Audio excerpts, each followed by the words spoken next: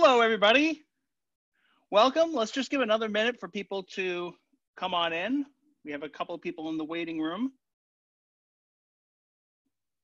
We'll just wait another minute for any stragglers. Hey, Sandy, Deborah. I don't see other faces. Everybody, you can go on video. We can all see your happy faces.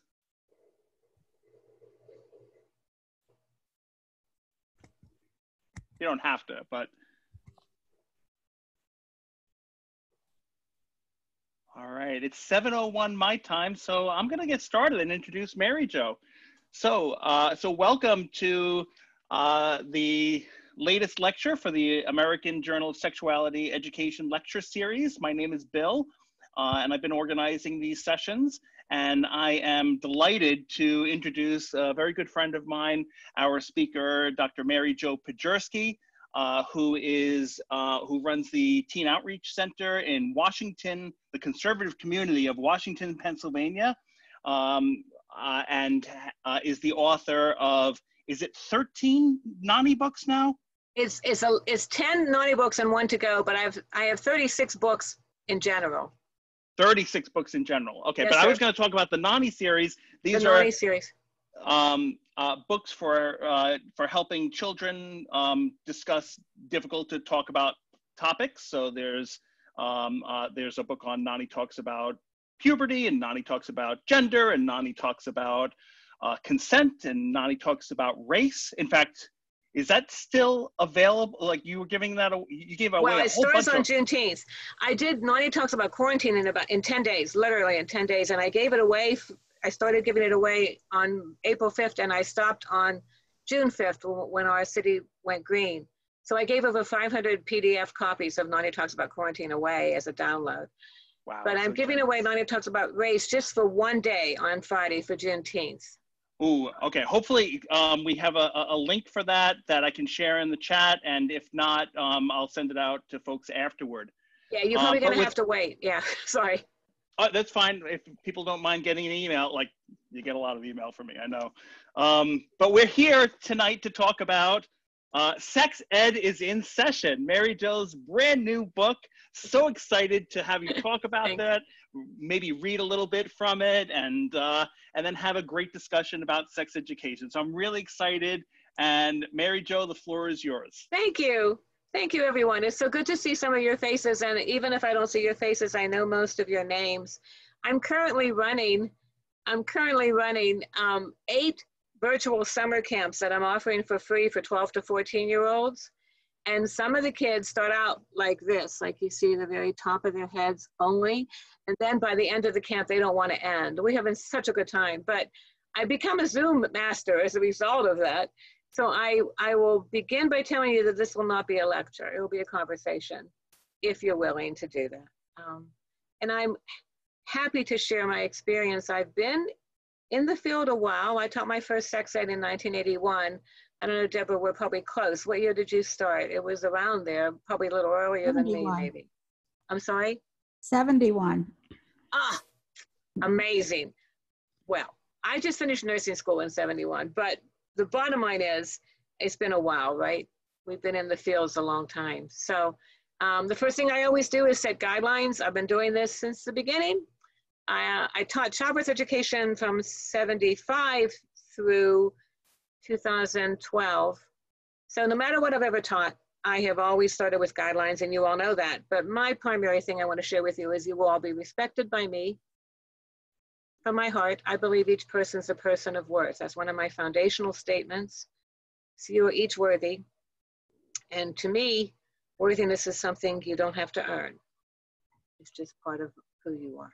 So I am raising, I raised 3 children, but I'm raising half the community's kids, I swear. I run a teen center, and it's incredibly active. And these summer camps I'm doing, 8 of them, we're seeing between 60 and 70 12 to 14-year-olds a day. They start at 10, they end at 6, and it's fun. It's a little wild, but it's fun.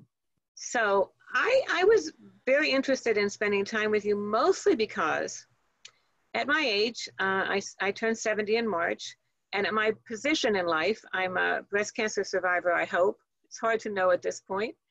I had a big surgery in January 19 and then started chemo in March of 19 and finished in March of 20, but then had to have something else in May.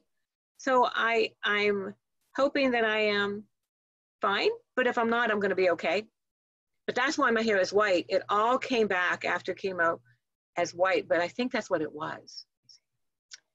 Had been coloring it for a very long time. And one of the 6th grade boys that I see privately in counseling sessions cannot understand why it's not brown. He says to me on a regular basis when I Zoom with him, your hair should be brown. Sweetie, it's always been white for 20 years. Why didn't it come in brown? Because it hasn't been brown for a long time. He can't wrap his head around that phenomena. So those of you who haven't seen me for a while, this is my new hair, and I'm happy to have it because it did not do well as a bald person. It's the only meme I made. I made a meme of a Egyptian queen with a magnificent bald head and a beautiful crown. And I put on the top of it what I thought I would look like during chemo. And then I got a picture of Charlie Brown. And I put on the bottom what I really look like during chemo. So I was not one of those bald-headed individuals who could put gems in their head. I was just like, not so good. So let's start off, aside from the guideline that I've shared with you that you are all worthy in my heart. Let's start off with a little bit from the book, and then let's talk about sexuality education and where it's going. Bill alluded to something very powerful, and that is that I do teach in a very conservative community. And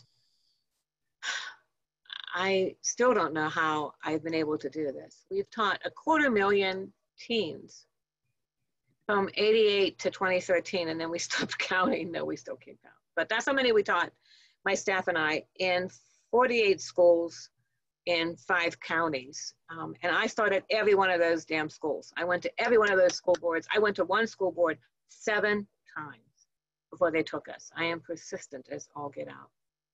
So it was not easy. And I've been attacked twice pretty publicly, but I survived both attacks.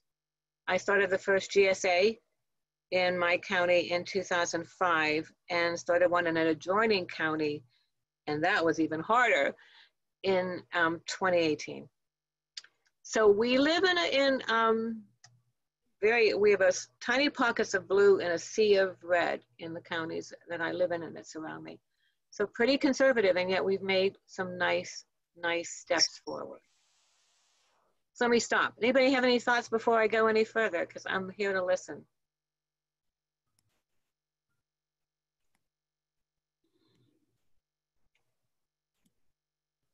Okay. I teach my peer educators who I teach with them all the time, or they teach with me, but lately I think it's them teaching and I'm helping. I teach them to wait 15 seconds after they say, do you have any questions? And I have some that are very literal about that. I can see their lips going.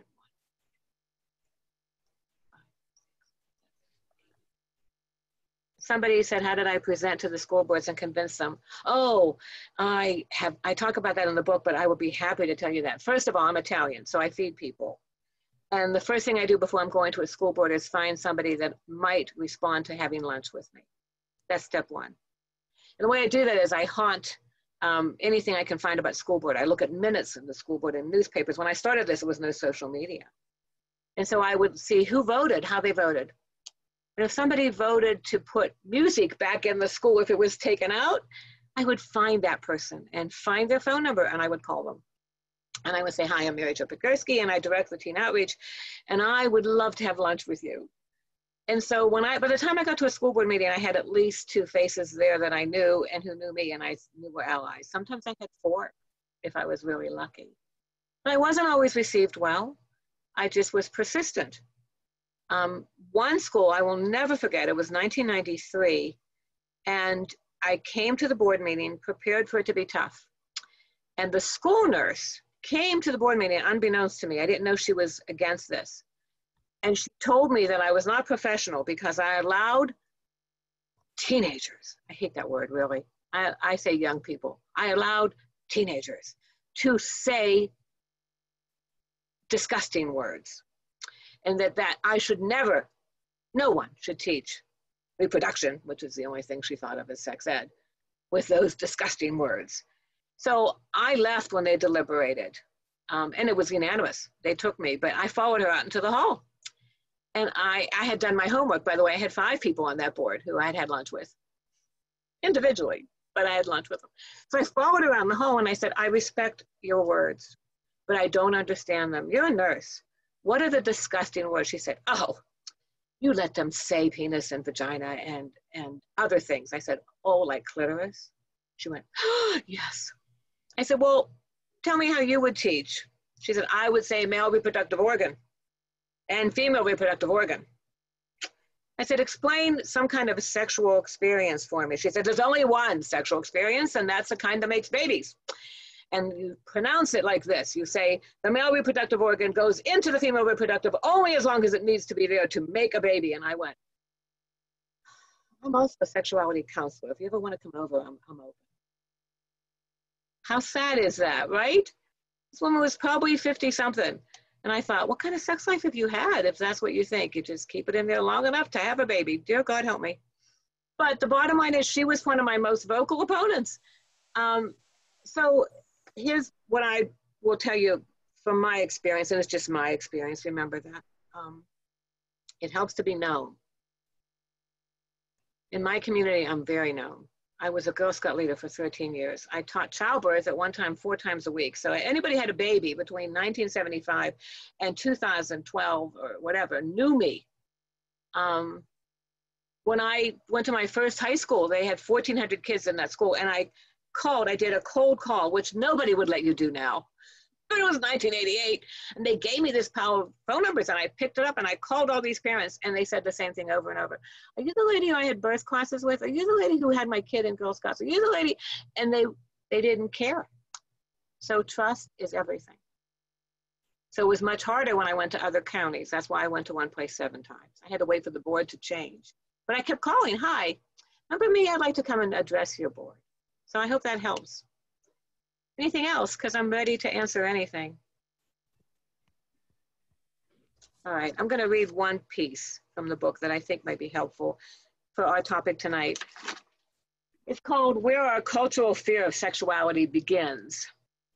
I own a set of 1905 sex ed books where the word pleasure is absent, and masturbation is referred to as self-pollution.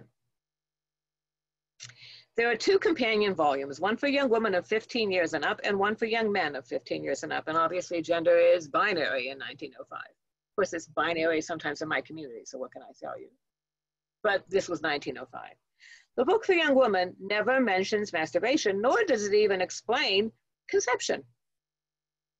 It doesn't talk about menstruation, but it does have some interesting pearls of wisdom. Did you know that hanging clothes on a line to dry removes a backache? Or that washing dishes eases headaches? Again, no sex, not even periods, are discussed in this book that is entitled, What a Young Woman Needs to Know About Sex. What a young man needs to know about sex does a similar review of plant biology. It talks about wheat, barley, and corn and how they reproduce. There are 3 chapters, however, 3 whole chapters, mind you, devoted to the great and horrible sin of self-pollution. Young men are chastised to avoid touching their quote-unquote male parts during their weekly bath. They are instructed to wash their bodies and vigorously splash cold water upon these parts and let them air dry to avoid stimulation. They were also admonished to abstain from sliding down banisters for the same reason. Lest these young men ignore the prohibitions, the authors added several pages about the consequences of the dreaded act of self-pollution. Would they go blind, get hairy palms, or go insane? No, their fate was far more final. The book clearly states that self-pollution will result in death.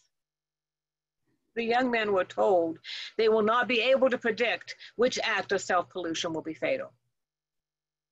I picture boys in 1905 clutching their Sears Roebuck catalog underwear sections, deciding if pleasure was worth the risk. And then I talk about Kellogg and Graham, but when I wrote that, I almost put in that one of the things I get a lot from parents, even today, are when their little boys are interested in the underwear section of little boys. And they come to me and say, why does he want to look at this? And I say, well, let's talk. Mary Jo, I'm sorry to interrupt, but Okay. do you mind elaborate? I'm not sure that everybody knows about Kellogg and Graham. Do you mind saying a little Oh, bit more? okay, of course. I teach a class at W&J as a human sexuality class. I also teach ed psych. So if you want to talk about theorists, I got you, except that I don't teach old dead white men theorists. I teach Crenshaw and Bell, and I talk about all the other things that people don't talk about. And I throw in Piaget and Erikson like tidbits. So, yeah, so Kellogg and Graham at the turn of the century, when these books in 1905 were written, believed that masturbation was horrible, and they thought that whole grains would prevent it. Now, this was really directed, in my experience and what I've read, people didn't think much about women masturbating, although they did do some clitorectomies in some places in our country. But mostly they were worried about young men. They weren't interested in female pleasure for the most part.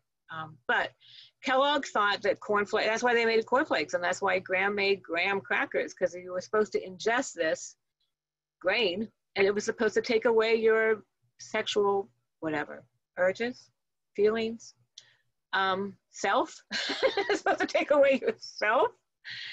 It staggers my mind. I got a call this afternoon in 2020, from an irate woman who was just beside herself because her daughter lost her virginity and she wants to sue the young person she had this experience with. And I talked her down from the cliff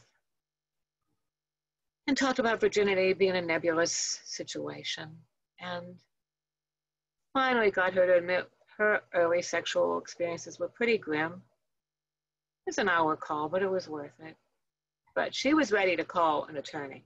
And so some things haven't changed. I need to put glasses on so I can look in the chat.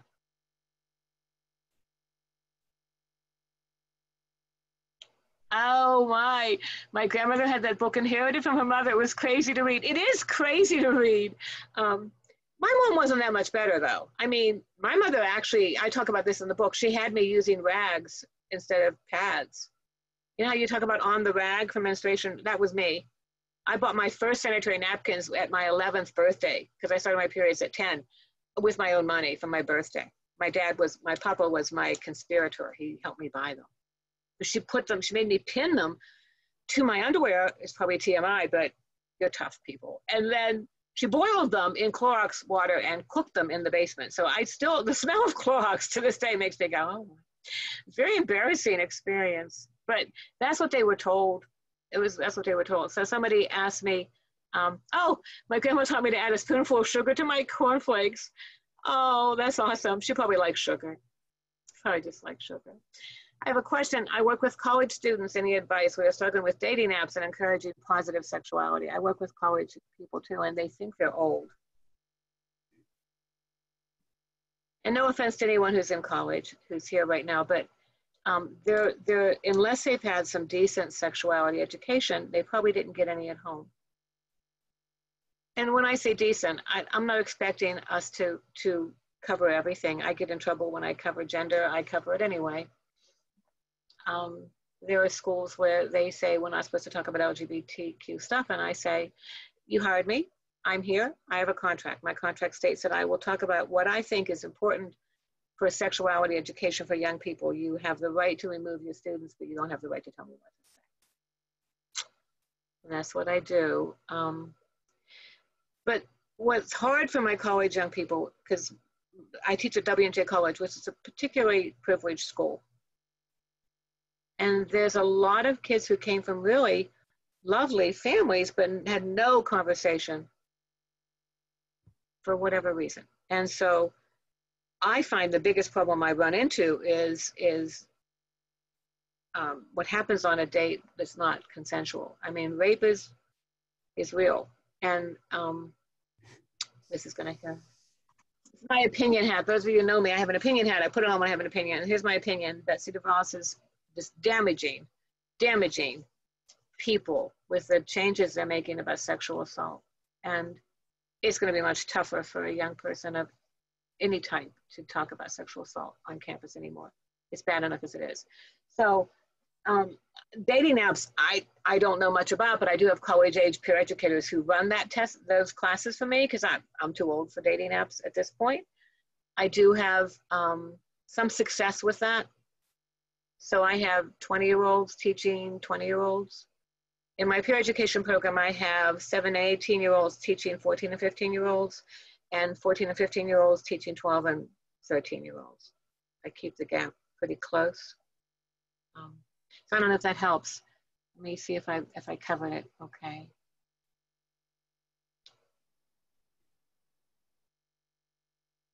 Yeah.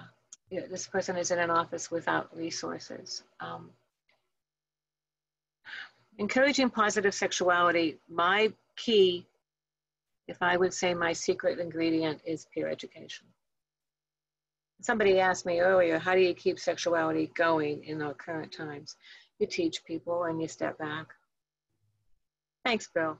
You just put the link for my sex ed in session book. So I don't need to be in a classroom for the classroom to excel. And I firmly believe in teaching, homogeneous teaching is very important. So my staff has always been 40% non-white. That's purposeful. I did that in 1988, I've never changed. And I don't have to worry about that because there are quality people out there, it's easy. But my teens who teach with me are incredibly diverse in terms of their race and their sexuality and ethnicity and their ability. One of my best peer educators, and she's graduating, I'm very sad about losing her. She was my consulting author for Nani Talks About Disability. She has spent her life using a wheelchair because she was born with a very difficult congenital challenge. And she's sharp as a whip. She's going to my college next year. And so when I teach with peer educators, their very presence, the fact that they are there teaches. So if I have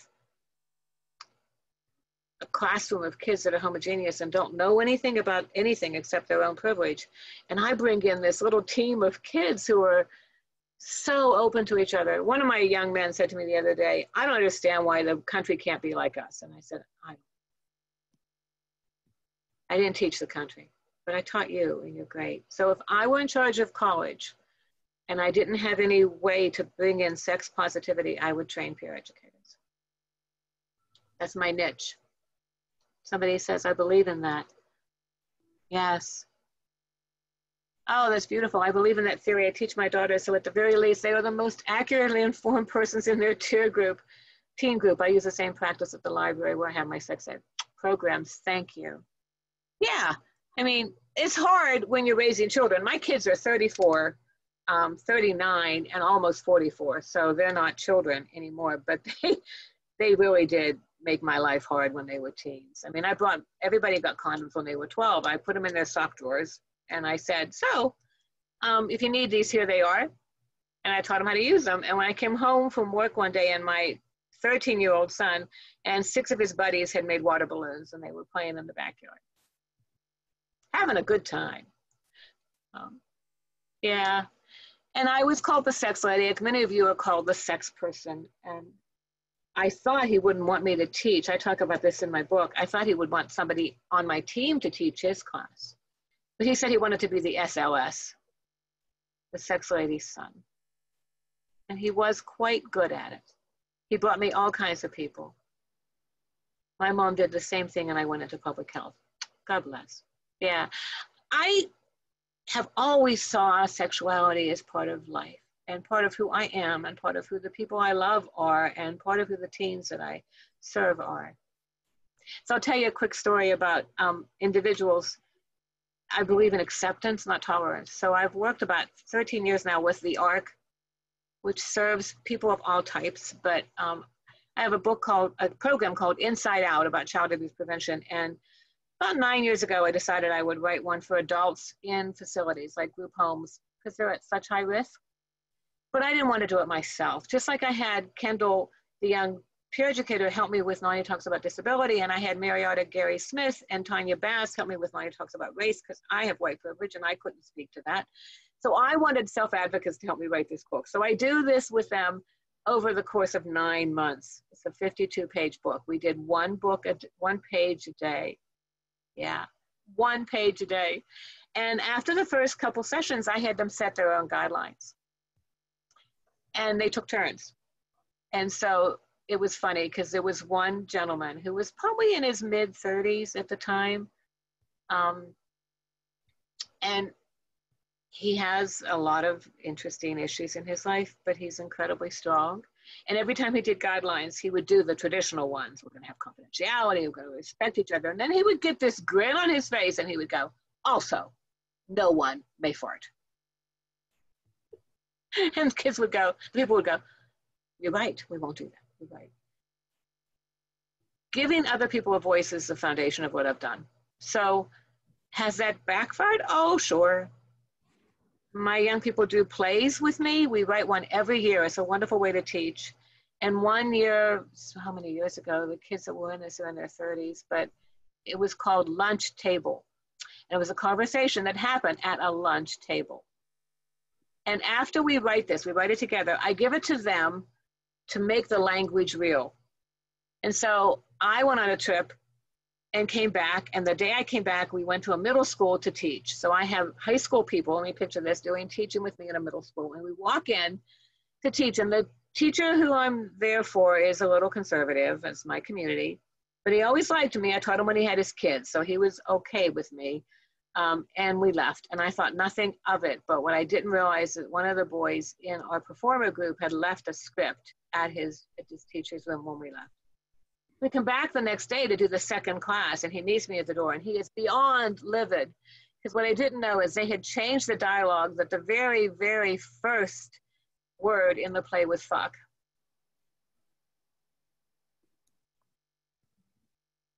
This man lost his, I don't know, sense of equilibrium, and he was on me about this word, and I finally said, when he stopped her yelling, I said, it just means sex. You know, take a deep breath. Said, there are some words no one says in my class, words that hurt people, the N word, the F word that has to do with being gay, the R word that has to do with having different intellectual and developmental abilities. Those words are never said, but this just means sex. And he told me boldly that it was much worse than those other three words, after which time I went to the principal and said, I will not be teaching in his class anymore. I don't belong to the school, so I can do that. But it was hard because he was mean.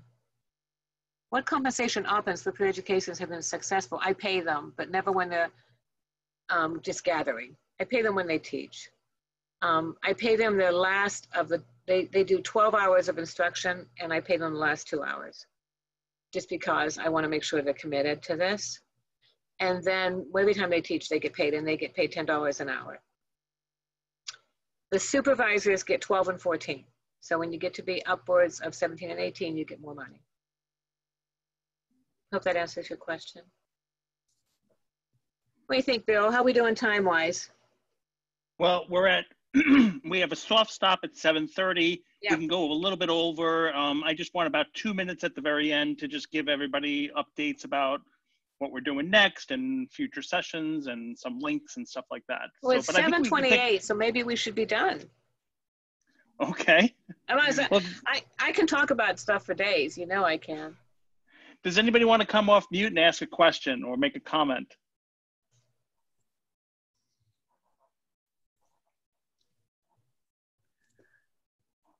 Did we cover everything in the chat? We did. I read it and covered it. The one thing we didn't talk about that I would like to talk about is, in a little more detail, is the future. Thank you. It's mostly about my papa too. My father was my primary influence. Somebody had said they were going to buy the book. One of the things that I believe with all my heart is that the future is in our young people's hands. I'm too old. That doesn't mean I'm not going to teach them and train them and supervise them and mentor them. I have a lot of faith in the future. Not because of me.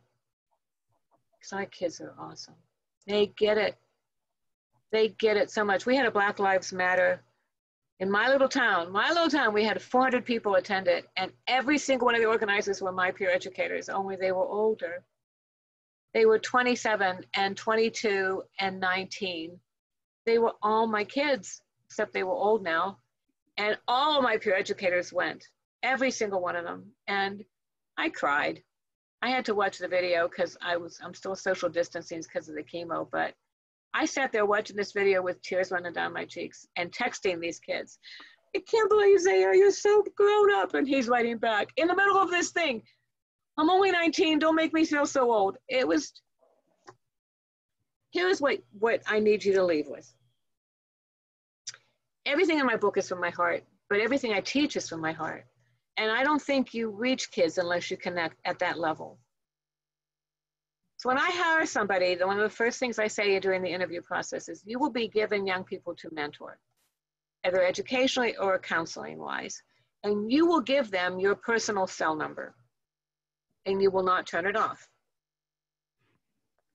because you'll be connected 24/7 with those kids and you'll set boundaries. And I explain how to do that and I model how to do that. But I have been on call 24/7 since 1988 and I don't ignore calls. I took a call in recovery from a bilateral mastectomy and my husband took the phone from me and said, honey, you're not making much sense. I was still high from the drugs. And I said to him, tell them I'll call them back when I'm not high. And I did. So if you lived in my community and I hired you, that's my criteria. I don't want halfway. Because kids don't need you from 9 to 5. They need you at 3 o'clock in the morning. Right? Right. Well, that went fast. Let me put my email in here. Can I do that, Bill? Yes, absolutely. And I'll hold up your book again and tell people Sex Ed is in Session is the title of the book. And look for, I'll be happy to send an email note to folks once you have the information about the free download for Juneteenth. Of We're not going to kick it off until race. Friday morning. Sorry to interrupt you, Bill. We're not kicking it off till Friday morning. Yeah, let me know and I'll be happy to share that information. So that's my email.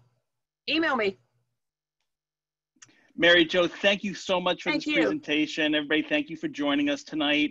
Next week's session is going to be, it's a repeated session, one at 6 and one at 7. It's perceived sex education and its association with consent attitudes, intentions and communication with Kaylee Richmond and Zoe Peterson. And so that is next week. The other thing that folks should know about is that beginning in July, we are going to, it pains me to say this, I'm really sorry for this, but we're going to need to begin charging for these sessions. I feel very strongly about wanting to be able to pay an honorarium for speakers. And also I feel very strongly about covering my Zoom expenses and other expenses that are beginning to pile up a little bit.